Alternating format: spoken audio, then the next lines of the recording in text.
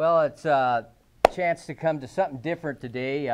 My curiosity's been piqued. I wanted to find out about the Golden Eagles over at Mount San Jacinto College. I'm here with Bob Waner. Bob Waner. Okay. Tell me first where you got the name from. Well, the Golden Eagles started some 30 years ago, really, with a symphony group that was here. And then this band took it over. We became the Golden Eagles Big Bands. Okay. And we've been here about 30 years. Okay. In one form or another. So, long time. Okay. All the members of the band, former students, or how did you collectively come together? Well, these are musicians throughout this college district area. Some come from Riverside, some come from Beaumont, Banning, different areas, San Bernardino, and Hemet, of course, and San Jacinto. Okay. So I just have a book of names and numbers, and when we have an opening in the band, then I'll call somebody and say, you know, would you like to fill the slot? Okay. And that's the way we work it. So you have like a waiting list, so to speak? I have a long list, and I have a short list.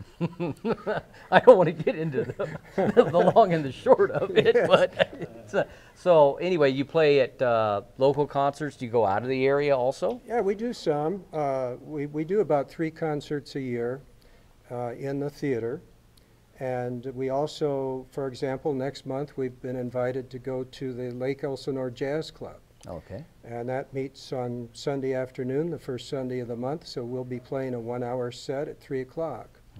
Music's big in the community. It seems like it's making a really strong comeback. And how do we as a city help promote you? How do we help get that out in the community where people can kind of say, hey, the arts, music, and all these things together need to be big in San Jacinto? Well, I would say, you know, we do our part, try to get something in the newspaper so we have an advance announcement of our concert. But I'm sure that there are community event calendars. I think we need to get on just about all of those that are available. And the college does have a PR person who's supposed to be helping, so I can certainly get you into contact with that person. And we'll see if we can generate some interest in the community. Right. We've got a new tourism website out here. Maybe we can get you on that. And so you perform in the theater here, I take it? Yes. This is your main home? This is our main home. Okay. And we generally perform on Sunday afternoon. It's a matinee performance. And we start at 2 o'clock in the afternoon. Okay. On Sundays. Did you teach music in the Valley yourself? Well, I did. I came to Hemet in 1973. Okay, right around the time they got electricity. Yes.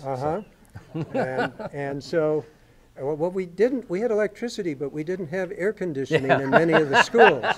And sometimes we had swamp coolers, but then they didn't work half the time. So yeah, those were tough days.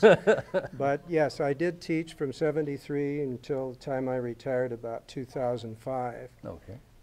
Well, honor to be here with all of you today, and can you play me one more song before I leave? Absolutely. Okay. Be happy to do that. Nice talking with you. Nice talking.